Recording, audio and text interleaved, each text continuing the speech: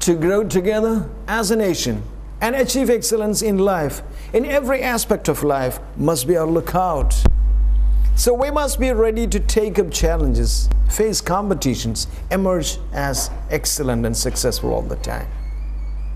There must be active competitions, healthy competitions introduced into any sphere of life, be it private sector, be it the public sector. Sectors like power, electricity,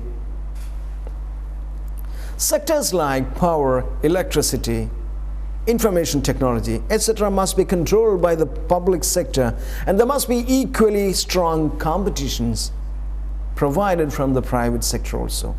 Healthy competitions, so that the customers get the best.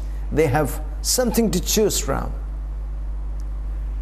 Welcome once again to News Analysis. News Analysis, a weekly magazine on current affairs. To begin with the main points in a nutshell. Syrian army attacks restive Homs and Hama. Growth in the US economy quickens in fourth quarter. London 2012, Isles won the theme for Olympic ceremony. Costa Concordia company offers passengers compensation. Car bomb attack near funeral in Baghdad kills 32 people. France to resume Afghan troop training despite attack. And now the news in detail. Syrian army attack restive Homs and Hama.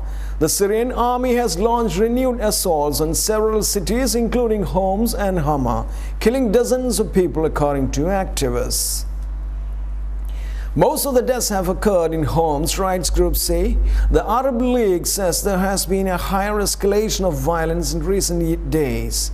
A news reporter in Damascus says the regime appears to be losing control over rebellious areas of the capital. The UN Security Council is due to discuss a possible resolution on Syria. The reporter's Jeremy Bowen in Damascus says opposition fighters have set up checkpoints and appear to move around freely in the suburbs of Douma and Sakuba. President Bashar al-Assad's forces still operate in these areas, but they do not appear to be able to maintain control, our correspondents and reporters say. Thousands of people attended a funeral of an anti-government protester killed on Thursday in Sakuba. Mourners chanted, "Better to die than be humiliated."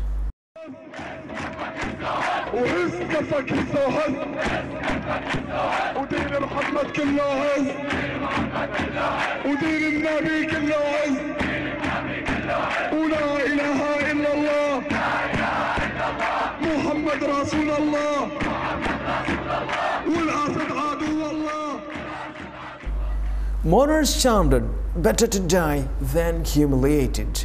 Meanwhile, the UK-based Syrian Observatory for Human Rights says Hama came under assault in the early hours of Friday with heavy gunfire and loud explosions. Earlier, it was reported that 30 people had been killed in the assault, but rights groups now say far fewer people died. They claim that at least 50 have died across the country in the past 2 days. Those casualties include about 10 people killed in Homs on Friday and 12 people who died in violence elsewhere in the country. Activists say Homs was bombarded on Thursday and more than 30 people were killed in an accident described as a terrifying massacre by the observatory's Rami Abdul Rahman. General Mustafa Al-Dabi, who is heading the Arab League's monitoring mission, said violence has soared in a significant way in recent days. It's thought that the Friday's Security Council meeting announced by France's UN mission on its Twitter page will discuss an Arab League plan to end the violence. According to Reuters news agency, the Moroccan delegation on Thursday held talks with the Russian and Chinese diplomats to discuss a resolution being drafted by Arab and European countries. Growth in the U.S. economy quickens in the fourth quarter. The pace of U.S. economic growth increased in the final 3 months of 2011, according to official figures. The economy grew at an annualized rate of 2.8%, as the Commerce Department said. This was up from the 1.8% annual rate recorded in the previous quarter, although it was slightly lower than the 3% rate predicted by analysts. However, the growth largely came from business stockpiling goods they had produced rather than selling them. Although the stockpiling lifted the figures, analysts believe business will not continue doing this, resulting in a lower growth figure for the current quarter. The pace of consumer spending picked up to 2% from 1.7% in the previous quarter. Much of this was attributed to increase in sales of new cars, which rose by 14.8% over the quarter. The Nipponese tsunami last March disrupted production and delivery of models of major manufacturers, leaving customers waiting for pre-ordered cars. Repairing damage, U.S. Treasury Secretary Timothy Geithner said it was worth remembering that the economy was still recovering from the 2008 global recession. I think it's probably worth recognizing that we still face tremendous challenges, he told a session at the World Economic Forum in Davos. As a country, we are still repairing the damage caused by the devastating financial crisis that still has huge lasting impact on the basic fortunes of most Americans. He said the housing and construction sectors were still weak, unemployment remained a huge challenge, and people still had too much debt. He added it was reasonable to expect the U.S. economy to grow between 2% and 3% in 2012. The rate of growth depends on two fundamental factors. He said what happens in Europe and the Gulf, which determines oil price and whether Republicans in Congress decide they want to legislate things that are good for growth in the short term. London 2012 Isles of Wonder theme for Olympic ceremony. Europe's largest bell will ring the start to £27 million Olympic opening ceremony, inspired by Shakespeare and featuring NHS nurses and 900 local pupils. The show's artistic director Danny Boyle said the Isles of Wonder ceremony was inspired by The Tempest. 6 months before the performance kicks off London 2012, the Oscar winner said it would be about a land recovering from its industrial legacy. 1 billion people are expected to watch the opening ceremony on 27th July. Billy Elliot director Stephen Daldry, London 2012's executive director of ceremonies, said the task of putting on the greatest shows on earth, albeit with a budget of £81 million, equated to the task of producing 165 Western musicals at the same time. The Olympic and Paralympic opening and closing ceremonies will represent one journey to the end of the Paralympics, looking at who we are, who we were, and who we would wish to be, he said. Beyond Affair, Boyle, who is best known for directing Oscar-winning film Slumdog Millionaire and Trainspotting, said the Isles of Wonder theme captured the essence of Britain.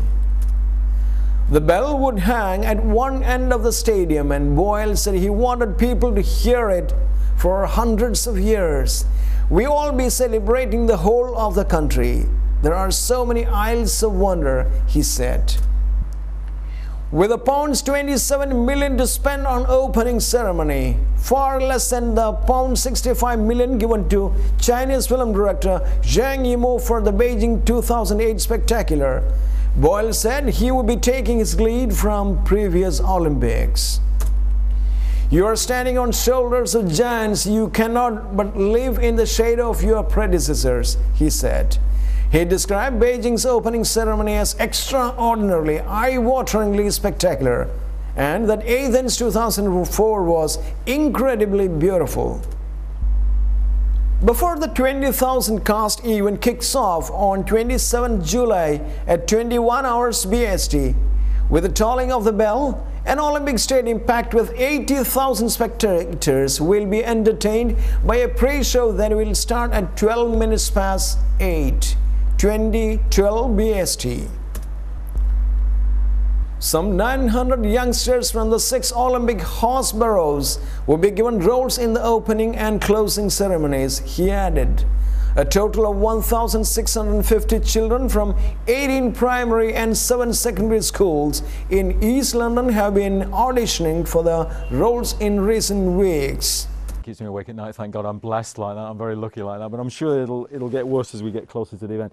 Anything can go wrong. You set yourself spectacular ideas to try and execute live, and you will always worry that something technical will go wrong. The biggest worry we have, I think, is weather, and it's always, but that's being British. We're going to have some rain in the stadium, whether it rains or not, because we thought we can't let people leave the opening ceremony without having a little bit of rain, even if it's the most beautiful day on earth, which we hope it will be. So weather's the biggest issue, because the stage becomes slippy and that affects the performers and things like that. But then there's all technical worries. But we've got a great team of people working on it, trying to anticipate as much as possible. It's a rather beautiful sequence, rather lovely and charming. And it does bring together 2 of the things that we've announced today, which is the children who will be taking part in the opening ceremony, drawn from the 6 host boroughs.